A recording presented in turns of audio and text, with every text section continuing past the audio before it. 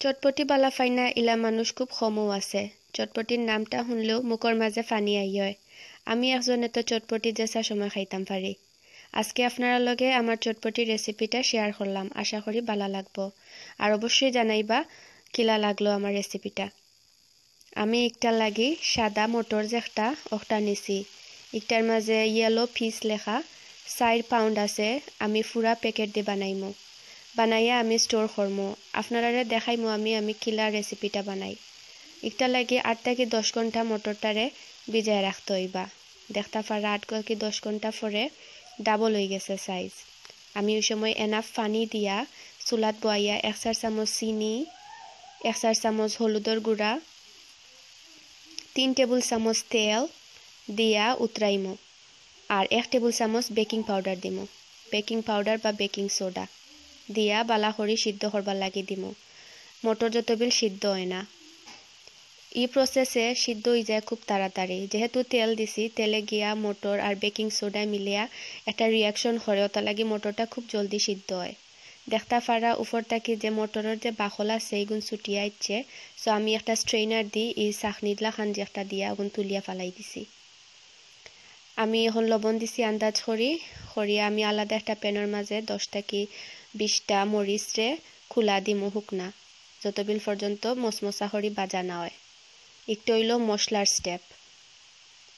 গড় বানাল চটপটির মশলায় কিন্তু চটপটির মাঝে আলাদা একটা টেস্ট অ্যাড করে। আমি 4 টেবিল চামচ জিরা বালাখরি বাজমু সেম প্যানের মাঝে। বাজি কিন্তু আমি সব জিনিস একটা বুলোর মাঝে রাখমু যাতে ঠান্ডা হয়। একবারে জ্বালাইবা না কিন্তু, মোটামুটি বাজা হইতো। আমি এখন বাজিয়া তুলিয়া রাখছি। সেম প্যানের মাঝে আবার 4 টেবিল চামচ ধনিয়ার যে বিচি ওগুন দিমু। কোরিয়ান্ডার বিচি সিড যেটারে হয় ওটা আমি আবার বাজিয়া তুলিয়া আমি সেম বুলো রাখমু। ঠান্ডা হওয়ার পরে একটা ফুড প্রসেসারও দিয়া আমি ব্লেন্ড করিয়া নিমুগি। আপনারা যদি ফুড প্রসেসার থাকে না তাইলে ফাটা ফুটাইলের মাঝেও ফিসিয়াই ব্লেন্ড করি পাউডার লান করতে পারবা। দেখতে পারা মশলাটা কিলা হইছে। আমি কোনো সাকসিও না কিচ্ছু না, ওলা পাউডার হয়ে গেছে। আপনি এয়ারটাইট কন্টেনারও রাখতে পারবা। আমি 2 টেবিল চামচ চটপটির মশলা অ্যাড করলাম। আমি পুরা যে প্যাকেটটা নিছি সব মশলা লাগে আমি এই জিনিসটা দিছি। আর লবণ দিছি লাগছে আমার একটু লবণ দেওয়া, সো আমি আবার লবণ অ্যাড করছি। আর বিট লবণ যেটা বা ব্ল্যাক সল্ট হয় ওটা 1 চামচ দিছি। দিয়া আমি এখন এয়ারটাইট কন্টেইনারও করিয়া রাখি দিমু।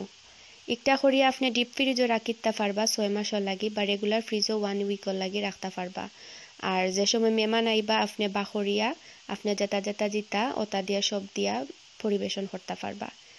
একটু হইলে গিয়া মানে আপনি কোনো চিন্তা করা লাগতো না নষ্ট হয়ে যাব চটপটি ফ্রিজও থাকিয়া। কারণ পেঁয়াজ রসুন মরিচ ইতা মিলাই দিলে তরকারি লাখান বাদ হয়ে যায় জলদি। আমি তেঁতুলের রসর লাগি আমি ইনোর মাঝে 2 টেবিল চামচ তেঁতুলরে পানিত গুলিয়া যে পেস্ট বারোয় 2 টেবিল চামচ পেস্ট নিছি। নিয়া 1 চামচ আমি যে চটপটির মশলা দিছি, সামান্য লবণ আর 1 চামচ চিনি দিয়া তেঁতুলের চাটনিটা বানাইছি। এখন হইল ফান পার্ট, যেটা ডেকোরেশন করা। আপনি গরম গরম চটপটি বাটিত লইয়া উফরে থাকি তুরা মশলা, টমেটো, ডিম, পেঁয়াজ, ধনিয়া পাতা, কাঁচামরিচ সবটা দিয়া পরিবেশন করবা।